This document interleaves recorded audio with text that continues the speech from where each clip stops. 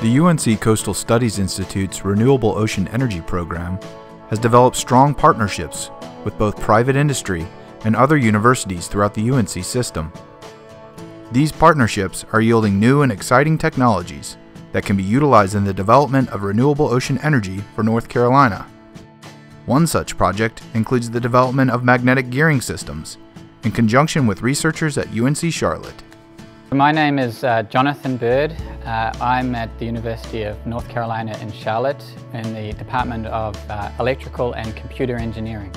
My portion of the North Carolina Renewable Energy program involves looking at using magnetic gearboxes to increase the speed from very low speed inputs that come from ocean devices into higher speeds that can be put into traditional electromagnetic generators.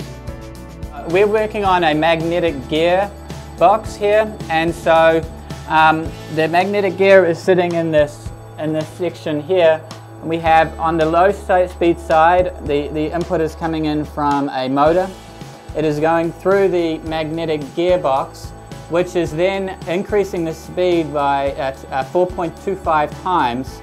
So we're measuring the torque and the speed here and on the other side of the gearbox, so both sides. And then the speed is going back into a generator where we're putting the power back onto the grid. So we are testing this magnetic gearbox to look at its performance, its torque performance and its efficiency.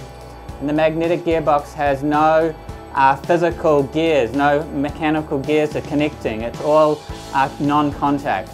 So it has some advantages in that it won't have the wear and maintenance problems that a mechanical gearbox would have. And we're trying to show that it can have high torque density at the same time. So the system works by having multiple rotors with magnetic poles on them, and the rotors interact with each other via iron segments. The interaction of the magnetic fields through the iron segment creates a speed change that you can then connect to a generator. What I have in my hand is a completely assembled magnetic gear box. So this is the outer rotor. There is a cage, the middle rotor and the inner rotor inside. So this shaft connects to the middle rotor and this shaft connects to the inner rotor. The outer rotor is stationary, and this is the input side and this is the output side.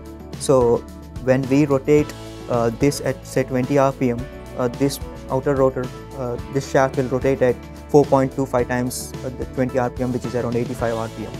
Current devices that try to generate electricity from the sea typically use a hydraulic or mechanical system to increase the speeds for going into a generator. The hydraulic and mechanical gear systems cause maintenance issues and failure and low efficiency problems, and we are trying to solve this by creating a more reliable system that uses non-contact magnetic gears.